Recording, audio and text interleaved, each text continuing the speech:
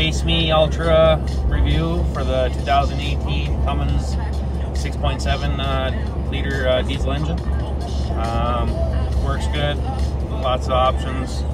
I'm getting 14.6 liters per 100 kilometers. Cruise control was set at about 125 for a long time, and I was stepping on it too. So just, I don't know, the harder you use it, the better it seems to get on fuel. I'm not sure, it rolls cold whenever you want it to.